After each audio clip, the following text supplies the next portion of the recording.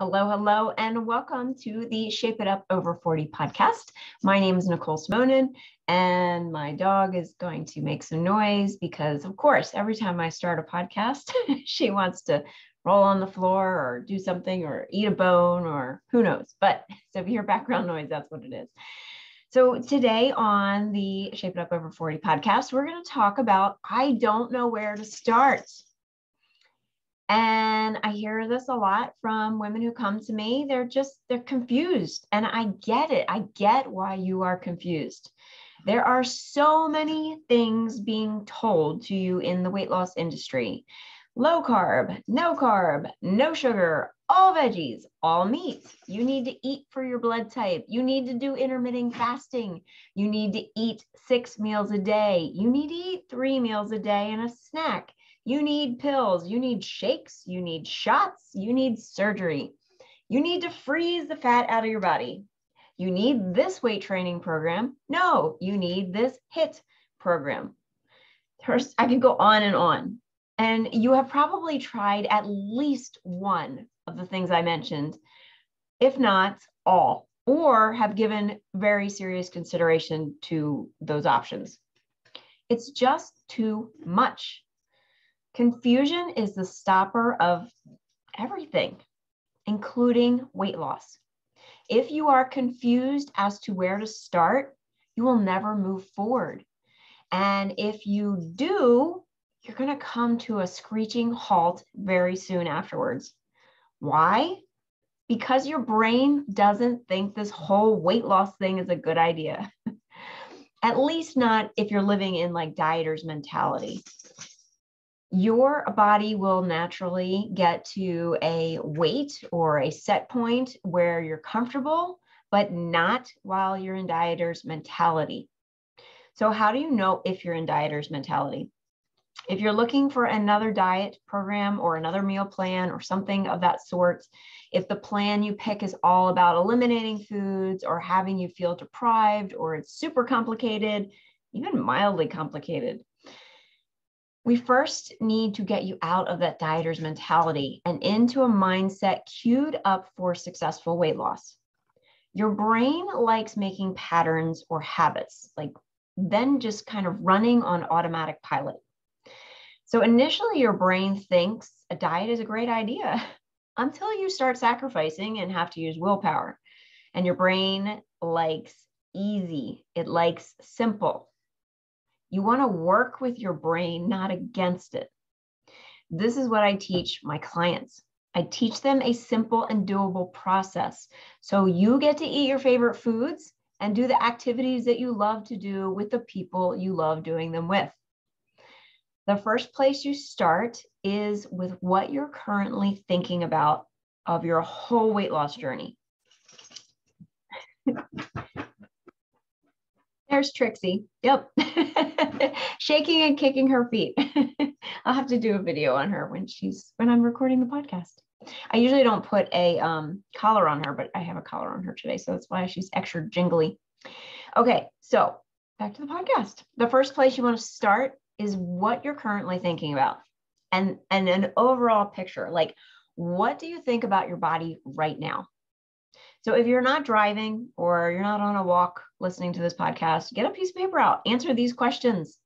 What do you think of your body right now? What do you think about the food that you are currently eating? Now, maybe not in this moment, but just again, in general, what do you think about the food that you eat? How about the activities that you do every day? What do you think about them? What do you think the people in your life are going to say about you and your weight loss journey? So if you go through these questions and you're like, what do I think of my body right now? And you're like, I hate my body. I hate my thighs. I hate my belly, how it sticks out over my pants. All these thoughts, write them down. Right? No matter how ugly they are. I actually this morning I do what's called a brain dump, where I just kind of free write everything. And quite honestly, I was kind of in a funk this morning, not so much about fitness, but other things that are going on in my life. And I wrote out this brain dump and it was like Mean Girl Central. It was shocking, the thoughts that are in my head. But here's the thing. We're all So like we all think these mean girl thoughts. They are just inside of our head. And I think in some way they're there to protect us because our brain wants to point out the things that could kill us, that kind of thing. Kind of to keep us safe, to keep us small, to keep us right where we are. But as evolved human beings, we don't want to stay right where we are. We want to evolve. We want to be a better version of ourselves. We want to be healthy. We want to be fit, not just to be healthy and fit, but we want to be that person because of the feelings that you want to have about that person. You know, when you're healthier and fit, you may feel more freedom, like you can move easier, you can go up the steps easier. A lot of people I work with, when they travel, you know, they have to get the extender on the airplane seat, the seatbelt.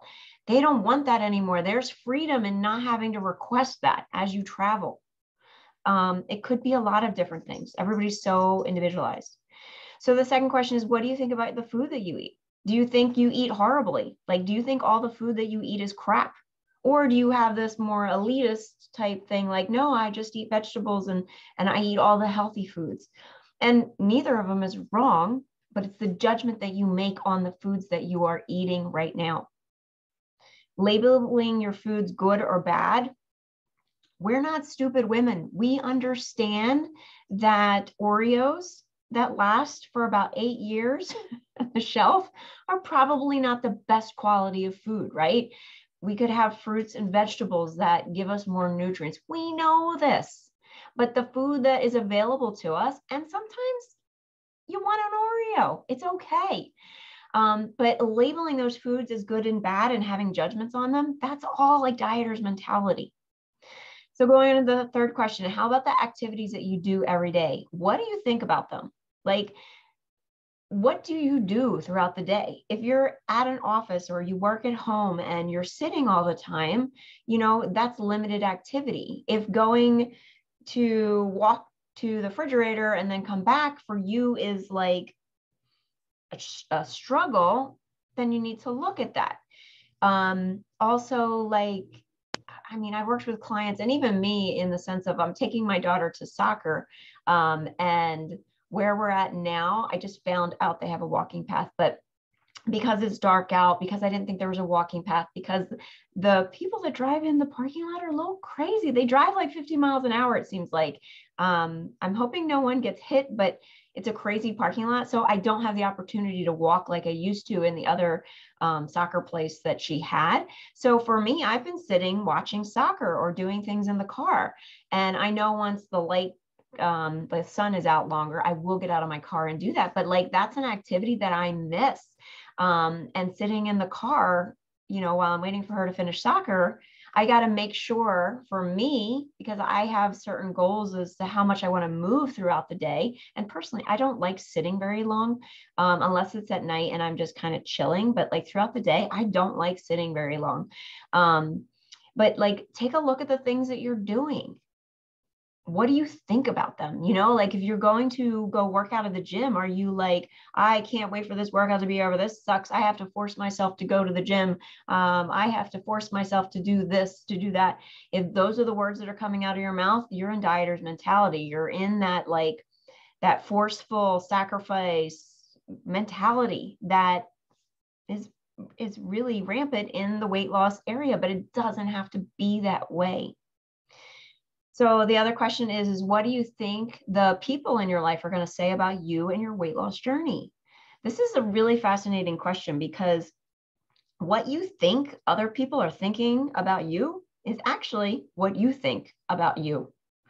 So hopefully you've answered that question before you got to this point in the podcast, because now your brain's going to be like, oh, wait a minute. You're going to be a little hesitant when you fill that out, if you kind of know that already.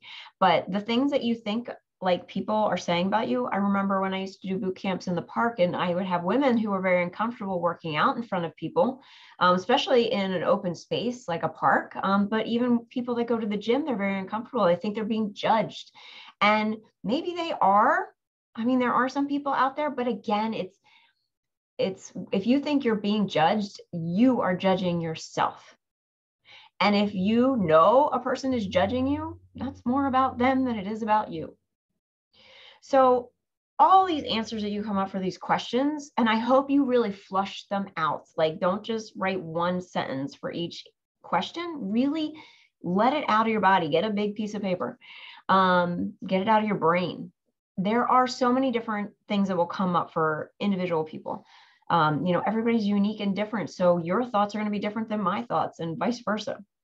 So if you answered these questions and really took your time and kind of fleshed them out, and you still feel like you need a little more personalized direction, I can help you figure out how to put this all together for you. If you work with me, you will no longer be confused on what to do to lose weight. That is the entire premise of my program. When we work together, we figure out what's going on, mostly between your ears, because that's the thoughts that you're thinking and how you're taking action from those thoughts and feelings. When you figure that out, it's so much easier to lose weight, right? I teach you a simple and doable way that is nothing like those diets or insane workouts or weight loss programs you have tried in the past. So finding out what you're thinking is where you start first. So once you understand why you do what you do or what you're not doing, again, the rest will fall in place. Again, this is what I teach my clients. I teach them not just how to lose the weight, but how to keep it off for good, for life. Like, once you are working with me, you will understand no matter what situation comes up in your life. It could be a funeral, it could be a wedding, it could be moving, it could be losing your job, it could be anything. You will know exactly how to lose weight, maintain your weight, both things. So your weight will fluctuate sometimes. I know my personal weight does. It'll fluctuate up maybe 5 pounds. But the thing is I know exactly how to get it back down to where I want it to be. And I want to teach that to you too. So again, what I teach my clients is not what you were taught to lose weight. And clearly, what you were taught is not working for you if you are overweight. So if you want a simple and doable way to lose weight, I want to invite you to schedule a discovery call. You can go to shapeitupfitness.com/call. This is where we're going to talk about what you are currently doing to lose weight, what you are looking to achieve, like what's the body you want to live in. And we're going to talk about what it would look like to work with me. If you are a hell yes on the call, we will get started on your weight loss journey right then. You do not have to hate yourself skinny anymore to get the body you want. Book your discovery call at shapeitupfitness.com/call today. All right. I hope this podcast was super helpful to you. And if you get a win on whatever the questions, like if you're like, oh, I get it, and there's an aha, I want to hear about it. So you can find me on Facebook, tag me in it, and let me know how you did. If not, I will talk to you next week on the next podcast or on your discovery call this week. Take care, and I will talk to you soon.